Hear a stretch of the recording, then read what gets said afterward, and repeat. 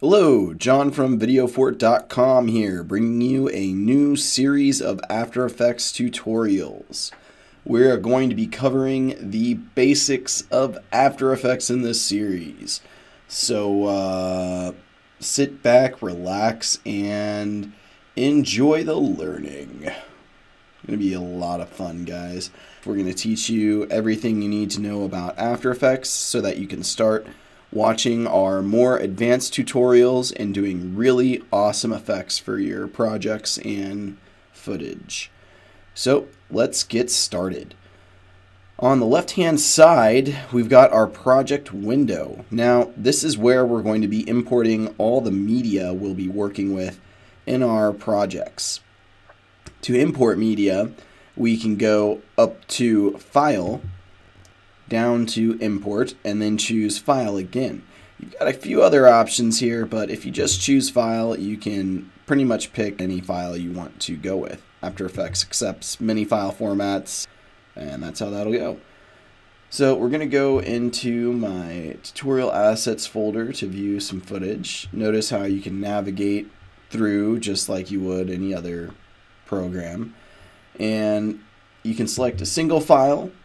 You can hold down the Command key if you're on a Mac, Control key if you're on a PC, and select a bunch of files or multiple files individually or like that. You can also select the first file and hold down the Shift key and do a sequence of folders in a row. And you can also, from there, hold down the Control key or Command key if you're using a Mac or PC and deselect files as well. So pretty much it works like any other operating system. Now if you go back up a folder, you can also import a whole entire folder too, just by clicking Open, and it'll import that entire folder for you. There are two other ways to import as well. You can right click inside the project window, choose Import File, and that'll bring you to the same screen. And you can also double click inside the project window to bring you to the import file. Let's go ahead and import 3 of these videos here. Now the videos that I'm working with have been shot 3 different ways. One was shot in a car, one was shot on foot, and the other was shot on a boat. I'm on a boat, mother. Yes, we all know that song. Anyways, let's go ahead and import these files. Now once they're imported, we're going to go ahead and rename them. To rename, you simply hit the Enter or Return key and start naming them. You will name them according to how they were shot. Now I know how they were shot because I'm looking at this thumbnail up here. If we want to bring up a bigger view of that, we can double click on it and that'll bring it up, and then we can also scrub through to verify, oh yes, this is the footage that we want. So this one's going to be the foot footage. And once again, to change the name, you simply just hit the Enter key and that'll bring it up so that you can change it to whatever you want to call it. You also notice that I put a number at the end of each one of these. Let's say later on I want to import some more footage from the same project and they're different boat shots or car shots. I'm going to be able to bring them in and have everything nice and organized. I'm pretty big on that. So from there, let's go ahead and create a folder by clicking on the Create a New Folder button. And we'll call this 00 underscore assets. I like to name my folders and number them so that they stay in a nice order. And if I'm going to pass my project off to a coworker or an associate, or let's say I've been away from my project for a month or two and I need to return to it to do some more work, I have everything nice and organized so I can find it right away instead of spending, 10 minutes trying to figure out what I called this and another 10 minutes trying to find where I put that. Just put it all in the right place at the beginning and you won't have to worry about that later on down the road. So we'll go ahead and highlight this footage and drop it into our assets folder. Now, when I bring in more boat footage or car footage or even foot footage, maybe I'll create folders for each one of those to organize it even better. But let's just leave it like this for now. So from here, we're going to go ahead and create a new composition. To do that, we're going to go up to Composition at the top, New Composition.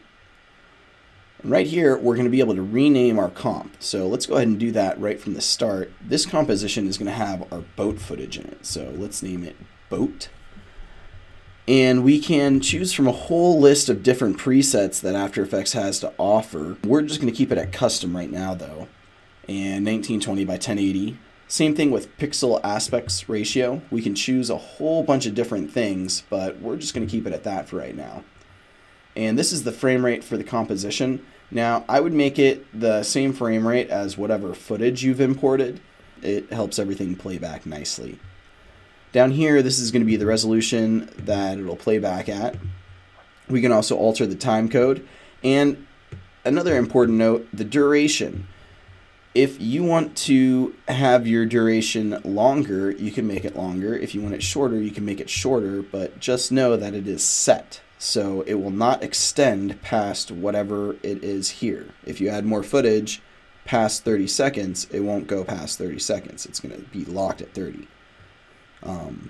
So in Final Cut and Premiere, your timeline will usually extend for you. In After Effects, it will not. You'll have to go back into your comp settings and change that, which you can do. So this looks good. Let's go ahead and say OK and move on. So you notice that as soon as you make the composition, it brings you a new comp window and it brings you a composition timeline also named Boat. Both of these are named Boat. It also gives you a new comp over here, a new file over here. So let's go ahead and create a new folder and name it 01_comps. And this will be the folder where we store all of our compositions. Like I said, it's nice to be organized in case you need to transfer your work to another person or pick back up on it a few months down the road. You'll be able to find things a lot better and you'll thank yourself in the long run. So we have our boat composition inside our comps folder and we have it opened up over here. This is our comp monitor. This is where we'll be able to view any changes we make to a composition. And just underneath that we have our composition timeline. This is where we'll be able to see the different layers in our composition and make different alterations and set keyframes and view the timing of the project. So to import footage into our composition, we simply just go to the folder or wherever it's stored in our project window over here and drag it either onto the comp window or we can drag it down into the timeline. You notice if you drag it into the timeline, it centers it for you. If you drag it into the comp window, you're going to have to set it on center if you want it to be centered. From there, I'm going to show you guys inside the project window a couple different ways to alter your footage that you've imported. If you right click on the footage, you can go down to Interpret Footage and Main. And this is kind of your info settings for your footage over here. You can make it conform to a different frame rate if you know it was shot at a different frame rate. You can also alter time code here. And if you're working with some interlaced footage, you can separate the fields. Or if you're working with 24p footage, you can also alter it and do some different settings there. You can also choose from a bunch of different aspect ratios as well. I'm going to go ahead and cancel. So now that we have footage imported into our composition timeline and we have our comp window set up, we're able to check out what the preview settings can do for us. Now, the preview pane over here on the right-hand side is kind of like our playback settings. So in After Effects, it uses a RAM preview to play back all media. That means that it's going to use the computer's RAM and save a certain amount of the video on that space to play back the video. It's just how After Effects works. So if we hit the RAM preview button, you notice that the green status bar starts filling up on us. And once it gets to the end, it'll start playing back our footage smoothly. We can also choose to have it set and only play a certain amount of our work area by dragging the handle on the right hand side over here. And this is how you can set our workspace area. So I'm going to set it to here. We can also set the beginning over here. And now if I hit RAM preview, it's only going to RAM preview this section here.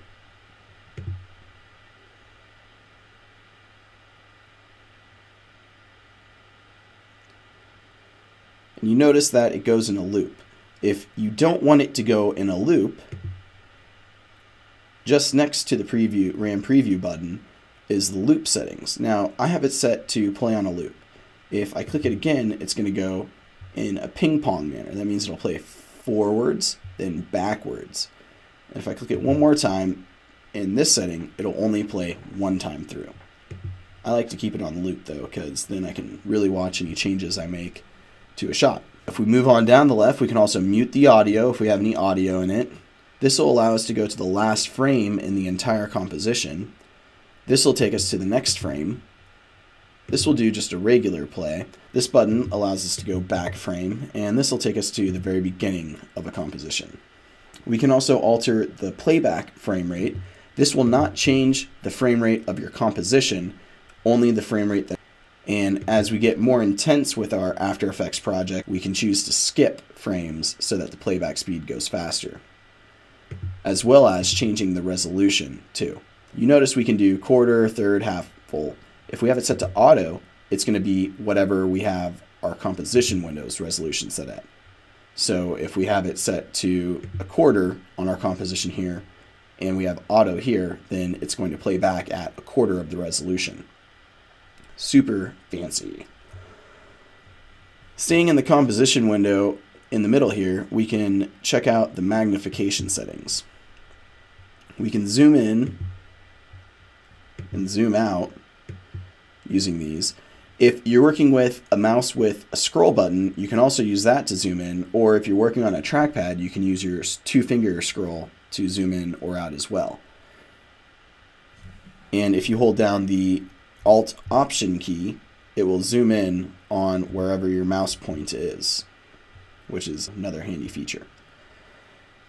If you hold the space bar, it'll bring up this hand, and you can move your composition window and readjust it so it's centered. Let's go ahead and check out another cool feature that After Effects has to offer, which is the fast previews feature. You notice how it's on adaptive resolution right now. Now what that means is when I sub through my project here, it's going to allow me to see it being scrubbed through, and it'll do it fairly smoothly.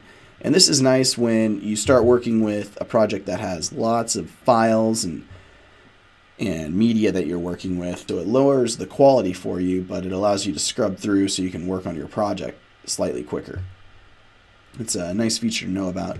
And just so you know, if at any point in time you need to make changes to your composition settings, you can go up to the top and choose Composition, Composition Settings, and alter all of that right here. So let's say we need to make it shorter or longer. We can go right into here and say, I actually want it to be 10 seconds now instead of 30 seconds, and then just say OK, and now our composition is 10 seconds. Another way to do that would be setting our work area. So if we set our work area to a certain section, so I'm going to go ahead and slide this to here. Slide that over as well. And then if we right click on the work area, we can say trim comp to work area, and that'll do the same thing. And with that, we conclude our first lesson in After Effects. Congratulations, guys. I'm sure you did a wonderful job. Stay tuned, because in the next episode, we're going to learn how to apply effects to our comps and set keyframes. Very awesome stuff. This is John with VideoFort.com. Click on the subscribe link over to the right there. We would love to keep you up to date with our free tutorials and templates so that you can keep coming back for more and learning awesome stuff from VideoFort.com. Also, make sure to check out our great stock footage over at VideoFort.com. Got some really cool stuff from the air and from the boats and from foot and car and just all over the place. Check it out, let us know what you think, and keep us up to date with what you're doing on your projects. We'd love to check it out. Have a great day, guys. Later.